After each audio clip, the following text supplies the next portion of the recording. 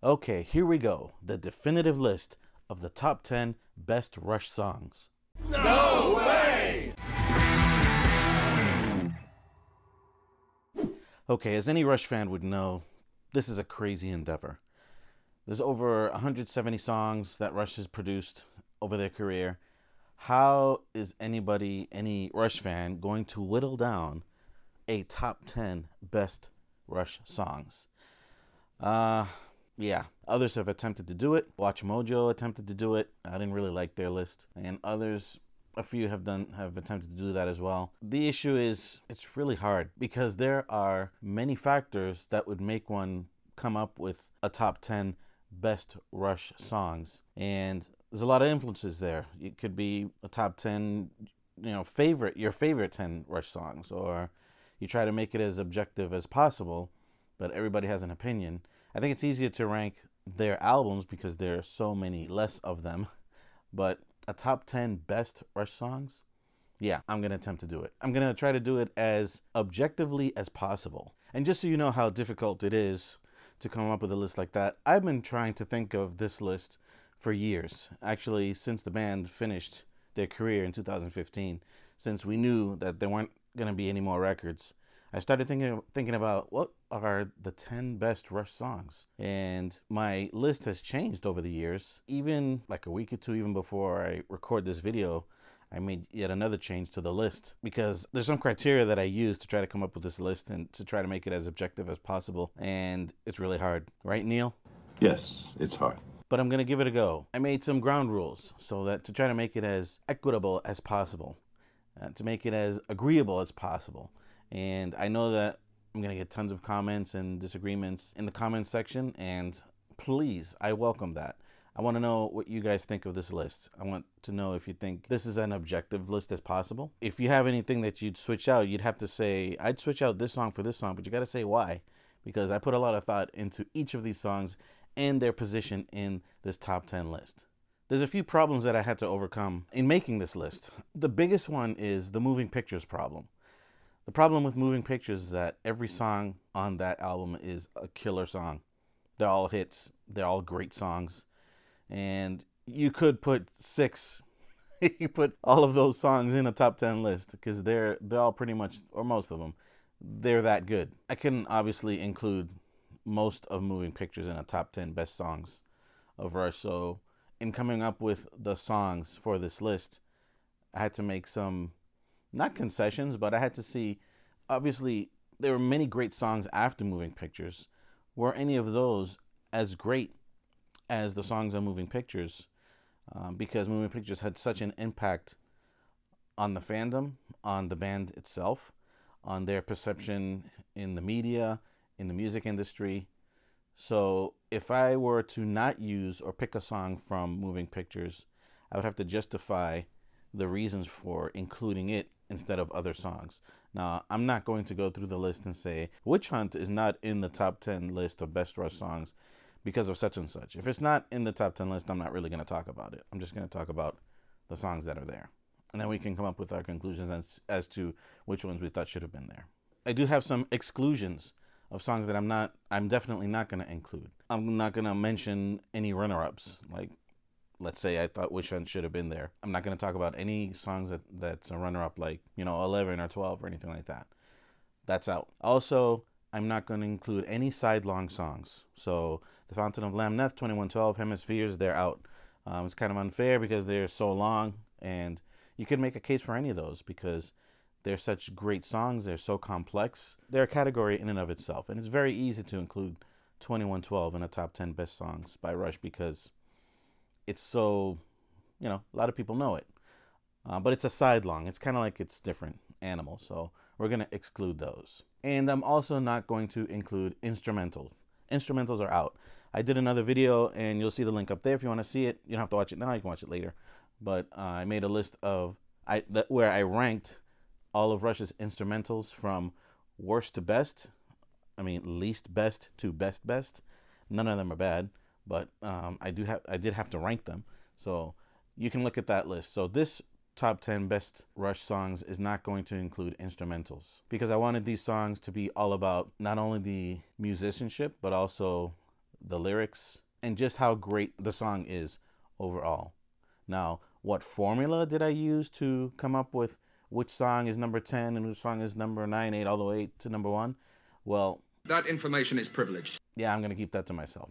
But I will tell you some of the criteria that I used to rank the songs. Amongst other criteria that I used, how popular the song is amongst the fans, how popular the songs are to the band themselves, how much they liked the song's international appeal, if any live versions of those songs elevated them to like a whole other level to show the potential of the song, or that the song's potential was fleshed out, the significance of the song in Rush's history, if the song is kind of iconic in nature, that, you know, you hear a couple of notes from the song and people recognize it right away. So, and there are other factors that I used. So, you know, a mix of different things, and, you know, some things had more of a weight more than others. And like I said, I'm going to keep it to myself as to how I, you know, gave one thing more importance than another. But now that you know what the criteria is, let's dig in finally. Let's get to the top 10 best Rush songs of all time. And we'll start with number 10.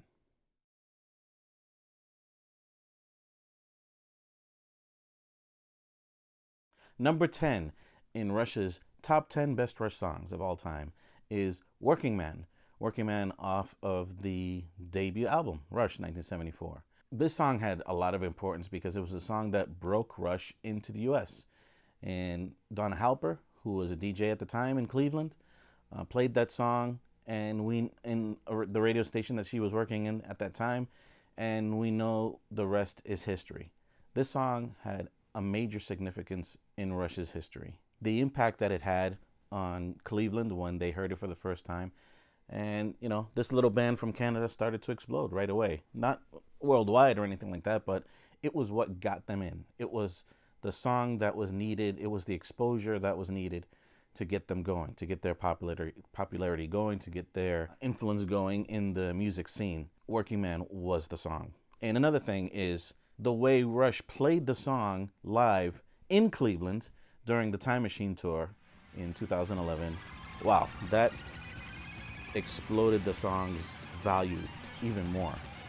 It's one of Rush's best live performances in their entire career. That song, Working Man, from the Time Machine tour in 2011. I've never seen it played like that, and you saw the emotion of the fans, how much they were into it. They were loud the whole time. The musicianship of the three in that time of their career, exceptional. They made the song, they gave it justice, basically, from a time where they were starting out. And it's actually a node I consider to John Rutsey as well, who was on Rush's, the original Rush drummer for that first album only. But I think John deserves, a performance of his deserves to be in a top 10 because he was the one who played on that song originally that broke Rush into the scene. So number 10 in Rush's top 10 best songs of all time, Working Man.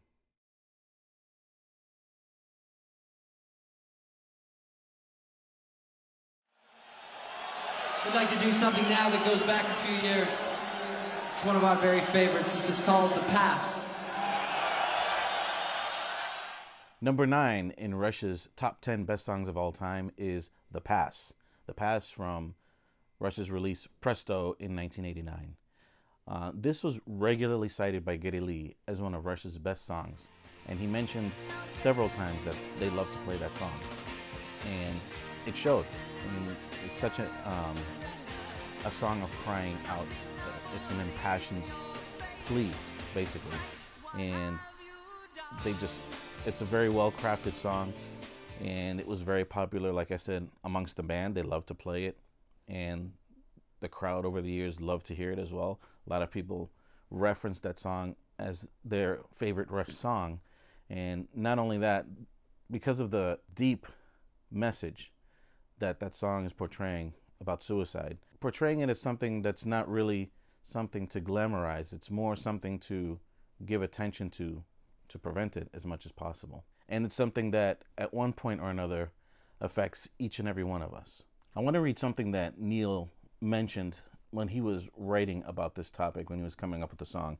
I'm going to quote him. He said, "I wanted to demythologize it, take the nobility out of it. Let's not pretend it's a hero's end. It's not a triumph. It's a tragedy. It's a personal tragedy for them, but much more for the people left behind. That was really the focus that Neil wanted to portray for the song. It's, it's a tragedy. And the person who leaves, they die, but there's all of this pain that's left behind by the person who chooses that path, chooses that way to end their life. The song is so impactful that for years and years and years, it resonates, even to this day.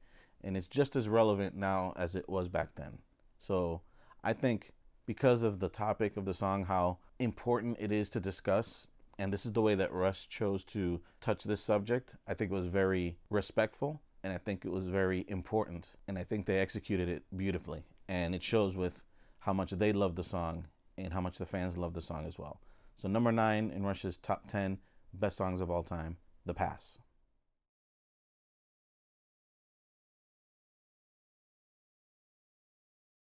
Number 8 in Rush's top 10 best songs of all time is Closer to the Heart, which came on A Farewell to Kings, 1977.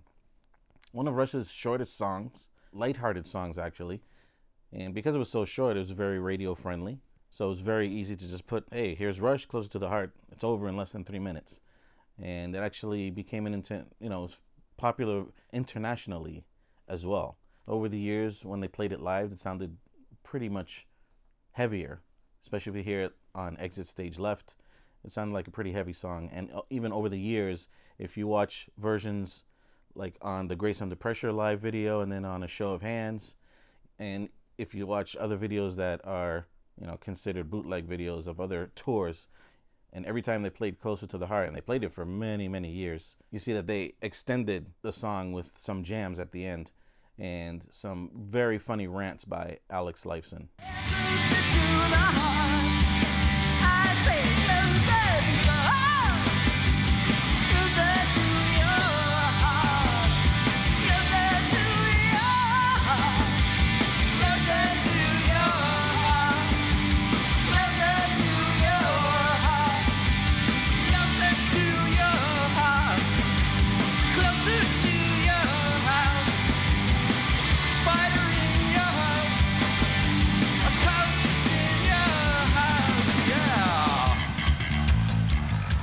The song remained popular for so long that even during the Vapor Trails tour, where they chose not to play it in every venue, but internationally, when Rush went out of the country, there was a cry to have that song played. So they brought it back into the set list to play those venues. Rush was not really known for a band to indulge in fan requests, but the fact that they brought this song back because it was so requested by the fans shows the power and the popularity of this song. So it can't be denied. It is a fan favorite.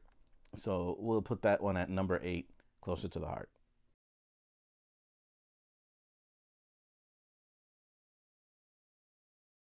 Number 7 in Rush's top 10 best songs of all time is Time Stands Still.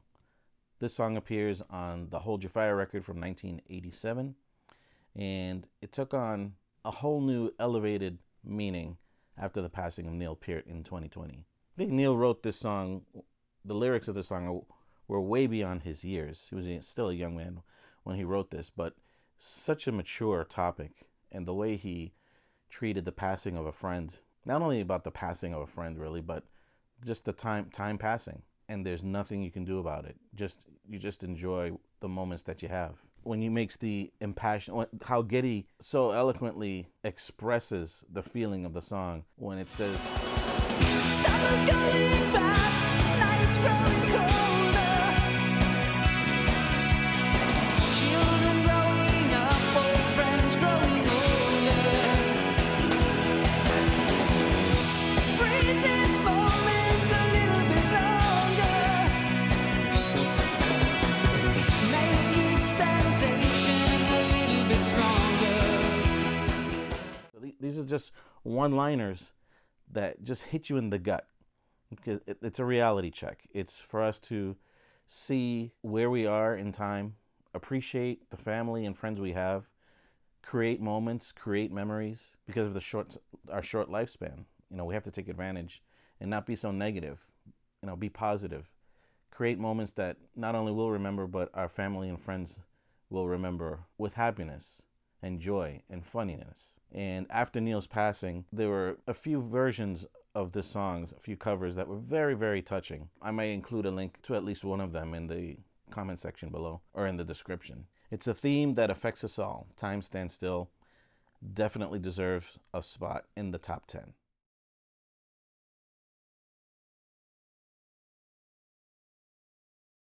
Number 6 in Rush's top 10 best songs of all time is Subdivisions, off of the Signals album in 1982. You can call this the nerd's anthem because it's so exactly depicted a nerd's situation growing up, being the outcast, feeling like they don't belong, you know, feeling like they really don't know anybody that, you know, shared the same interests as them.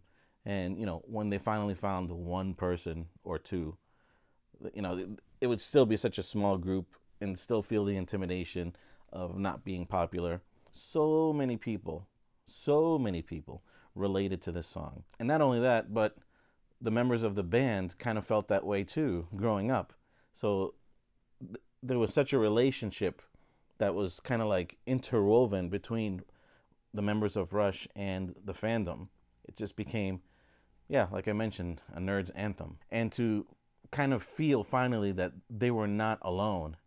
And not only that the nerd, that they were not alone, but not only that, but to see their favorite band write such a song that touched them at that level, related to them, identified them, that was something absolutely special. This also was a song that started, you could say, the synthesizer era of Rush. And although synthesizers were used more sporadically before that, this song, Subdivisions, and Signals, the record, kind of marked the beginning of a greater use of the synthesizers in Rush's music. You could say that it was a turning point, or Rush went off in a tangent when this record came out. And I don't know if years previously I would have included this song in the top 10 best songs of all time. I probably would have anyway, but this quote from Neil Peart from the Beyond the Lighted Stage documentary solidified my opinion, my belief that this song should be in the top 10. Words can carry different freight for different people, of course, but those who do have the sensitivity to pay the kind of attention to lyrics that I put into them, it's wonderful to connect that way, to feel that you're not playing down to anyone. We've always had the impression that people are just as smart as we are, so if we can figure this stuff out, they can too, you know, and we're not being that terrible damning word pretentious. We're not pretending anything. This is really what turned us on this year, you know. Lyrically, it's always been a reflection of my times and the times I observe, but everyone is a reflection of me.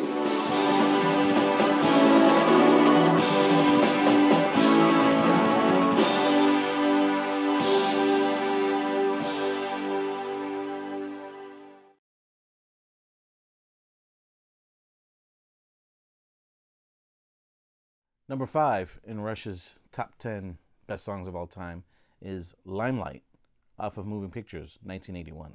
This song, to me, seems more like a plea from the band to recognize that fame is not all it's made out to be. It has a lot of negatives. It does have a lot of positives too.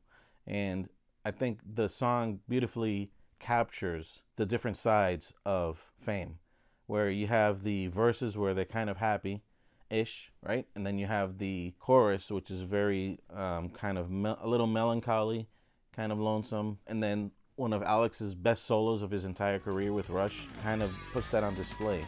It's kind of like a somber, kind of moody solo. And you can hear it by the way he plays that solo. And he's always mentioned that it's very difficult for him to recapture that solo live. That take was a very special take. And I think he's done it a few times, but there are other times where he doesn't quite get it. But he admits it himself that, you know, there were a few times where he actually nailed it.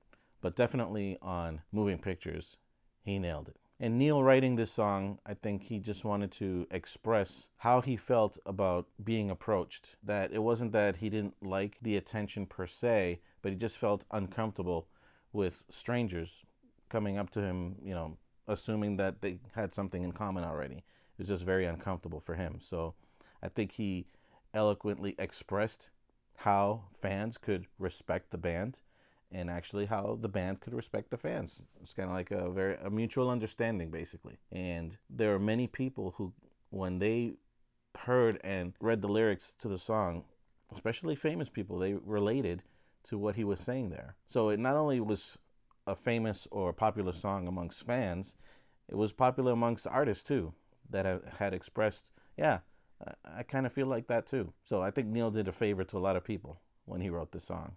And then the way Alex and Geddy wrote the music to complement the lyrics, it just came out perfectly.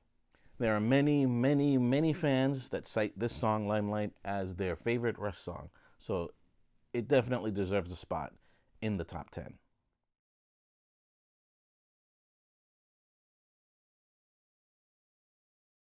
Number 4 in Rush's top 10 of best songs of all time is The Spirit of Radio, off of their Permanent Waves record, 1980. This may be one of Rush's happiest, if not happiest, song that they ever wrote, that at the same time is a song of lamentation. The song celebrates the greatness of radio and, one hearing a song that someone who doesn't know them at all, the DJ, plays a song that they like, and everybody on that's listening to that station is hearing the song that I like. So that's super cool. But then later, as time goes on, corporations start getting their hands into the scene, and it's not so much as fun to listen to the radio anymore as it once was. And me personally, I don't listen to the radio at all anymore, because every time I put a rock station on the radio that I want to hear what's going on, for years and years, it's the same stuff that they always play. It's like there's nothing new, because they're so corporatized now. It has to be a certain set list, and there's very little room for DJs to experiment. They just play the songs, which I think a lot of people could do. There was more creativity with DJs in years past, and that was something that the song celebrated, and not so much in recent times. An animated video of the song was put out not too long ago, and the aforementioned Donna Halper is there animated, putting down the needle on Working Man. We know it was Working Man because that was the first song she put relating to Rush, to be heard by Cleveland and the world. That was a great moment in Rush's history. And in Rush's history, their discography, this song marked a departure from how Rush wrote songs previously. For example, in Hemispheres, which is the record right before, that was the last sidelong song that they did, the title track Hemispheres. There were no more sidelong songs after that. From Permanent Waves forward, and The Spirit of Radio was the first song on Permanent Waves, it marked an era of creating shorter songs that could express as much as a sidelong song. They were very successful doing that all the way to the end of their career. And The Spirit of Radio marked that time in the band's career when they started to focus more on these shorter songs. And it made them better writers because of that. It's a song that's loved worldwide. There's a bunch of YouTube reactors that have reacted to this song that I don't know of anyone that disliked the song. I mean, it's a fan favorite. Again, this is also a song that many cite as their favorite Rush song. And absolutely, because of the history of this song and what it means to the band and the fandom, it definitely deserves to be in the top 10.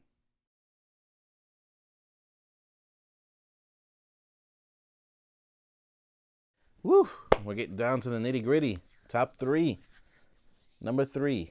The number 3 best Rush song of all time is Xanadu. Xanadu is off of A Farewell to Kings, 1977.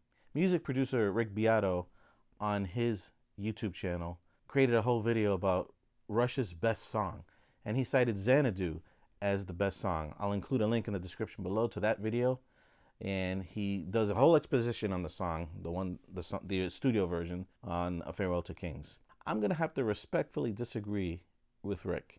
I don't think this is Rush's best song of all time. I do think it's their third best song of all time. This song in 11 minutes covers over 1,000 years' time. The story about a guy who's looking for immortality, finds it, and doesn't like what it feels like. He gets bored. But with so much time passing, again, the lyrics that Neil Peart pens to describe first the initial feelings of the protagonist of the story, and then what he felt afterwards, the negativity of his situation, really showed the ability at such a young age for Neil to write such lyrics and for the band to write such powerful, melodic, very composed, well-composed music to go along with those lyrics to express not only the ambience, the surroundings of what was going on, the terrain, the atmosphere, but also the journey of the character in the story. And this is also probably the first song where Rush really put their multitasking abilities on display. And you don't know that this is all going on really when you hear it on the studio. But fortunately, we have a live representation of the song on Exit Stage Left, which if I didn't see this live version, I might not even have included Xanadu in the top 10. But this live version from Exit Stage Left elevates the song to such a level that you see exemplified pretty much everything that Rush the band is about, as far as lyrics, as far as musicianship, as far as creativity, as far as live performance. There's just like few songs that put all of those things together at such a high technical level. And on previous tours, they had played that song since it came out in '77, and it got better and better. But then when they performed it in the Moving Pictures tour, and now we have another version of it live in YYZ, but the Exit Stage Left version to me is a pinnacle of that creativity, or at least, you know, it was a plateau, and they may have been creative in other ways afterwards, but that song, the way they rearranged it to be played on that tour, just made it one of their best songs of all time. And for it to be ranked up at number 3 in my list as, you know, in their top 10 of all time, you know, that says a lot about the song, you know, written in '77, but even in this year, 2022, I consider it a top 10 song, and actually way up there in the list at number 3. And if you want to see my reaction and review of that particular performance of Xanadu, I'll include a link up above in the card. You can go check that out. All right. And then there were two.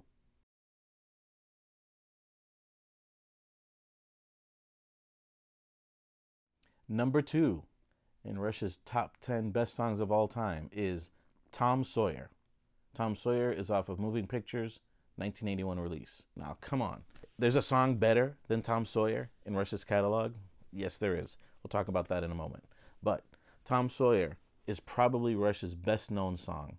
If most people in the world, if they've ever heard of Rush at all, probably the song they've heard is Tom Sawyer. But this song really represents Rush lyrically, sonically, musicianship-wise. And the version that I think anybody, like if you were to introduce Rush to someone for the first time, and Tom Sawyer is the song you're going to use to introduce them, which is a great, obviously a great pick because it's Rush's most popular song. Actually, the studio version, the original video for Tom Sawyer where it shows them in the studio actually playing the song as it's being recorded, it's one of the best versions of that song. You see them, they're so young. You know, it's like, it looks easy for them because they played it tons of times already by the time they recorded it in the studio. But this song really just exemplifies what Rush is all about. They played the song on every tour since its inception, and it's one of Neil Peart's favorite songs to play because of how difficult it was. I've seen many people cover the song, many drummers cover the song. It's not that difficult note-wise, but no one can play it with the nuance that Neil Peart played it. Like when you hear the song, you can tell when Neil Peart's drumming in contrast to anybody else. I mean, there's only Neil could play it the way he did, and he loved it because whenever he nailed it, he felt a great satisfaction because of how difficult it is. And it really is a difficult song because it really takes everything you have to keep it on pace without losing time and still playing all those fills that the song is famous for. And YouTube reactors love this song. I have not seen one react who doesn't like this song. They love it. And the thing that impresses almost everyone who sees the video for the first time is that it's just three guys making all that music. Many people come from other genres of music or just other bands that, you know, it's incomprehensible to see just three people creating all of this sound, all of this music. It makes a big impression on the first time viewer. And oddly enough, as great as this song is, many Rush fans love to hate it. If you ask many Rush fans what their top 10 Rush songs are, many times Tom Sawyer is not there because they're talking about, you know, their favorite song. Many people are tired of hearing Tom Sawyer because of how much it's played, but you can't deny the greatness of the song, the popularity of the song. Even by the band themselves, they recognized after recording it that this is going to be pretty good.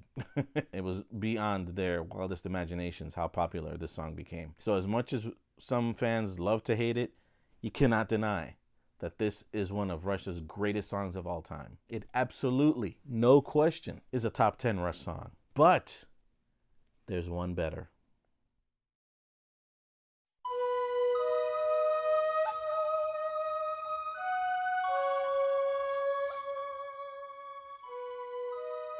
Writing the great song, I still feel like it's in me somewhere.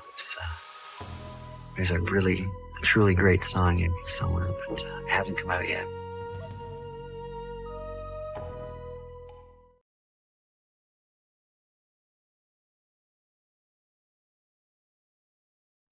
The number one Rush song, the number one best Rush song of all time is The Garden from Clockwork Angels in 2012. That clip that we saw earlier where Geddy Lee was still searching for that one song, that great song, that was way after Tom Sawyer was written. It was in the mid-90s where he talked about that. And it would be many years later till I think they actually found the greatest song that they ever wrote, and it's The Garden.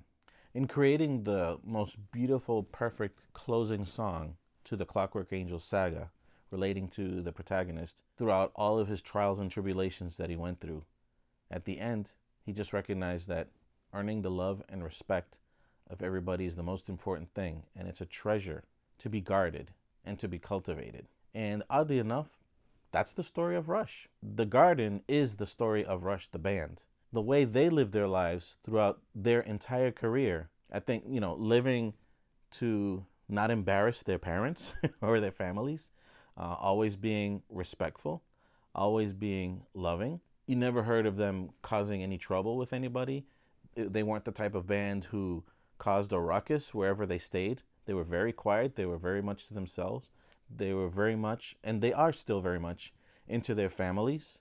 They seemingly did everything they could to protect that treasure of love and respect that they earned. So the song actually, to me, is not only a description of the character in the story, but it also is a description of the band, of each individual. The song is so good that it's very difficult to hear more than a few times. Like, I don't even remember the last time I heard that song from beginning to end because it's very sad. At the time when it came out, it was such a poignant representation of where the character in the story ended up, perfectly summed up. Now, it's different now that Neil's gone. And if you could sum up an autobiography of Neil in one song, this would be the song. And as the years went by after Clockwork Angels was completed, to me, that's what it seemed like it was. It was just, if Neil could sum up his life in a song, it would be The Garden. And he absolutely earned the love and respect of his family, the band members, and his peers. The song contains one of Alex's greatest guitar solos. So way at the end of Rush's career, Alex comes up with that. And not only that, he plays piano in the song as well, which he rarely did. So that was a treat also. And the fact that they included a string ensemble to elevate the song even more just shows how Rush never stopped creating, never stopped trying to be better. And the whole Clockwork Angels album is a triumph in how men of their age could rock so hard and compose such great music, tied into a story, but that each song could stand on its own, that you didn't have to know anything about a book or a story about, you know, Clockwork Angels, each song could be heard on its own, and they would be great songs. It's not like other concept records where the songs were dependent on each other. You couldn't, if you heard it just by itself, you know, what is this talking about? Not so with Clockwork Angels, not so with The Garden. The Garden on its own could be applied to anybody, and certainly applied to Neil Peart and the members of Rush. And not surprisingly, if we look at this list, this top 10 list, from Working Man all the way up to The Garden, I don't know if it was coincidental or not that the number 10 song was from their debut album and the number 1 song was from their last album. The conclusion to me is that Rush is the ultimate progressive rock band.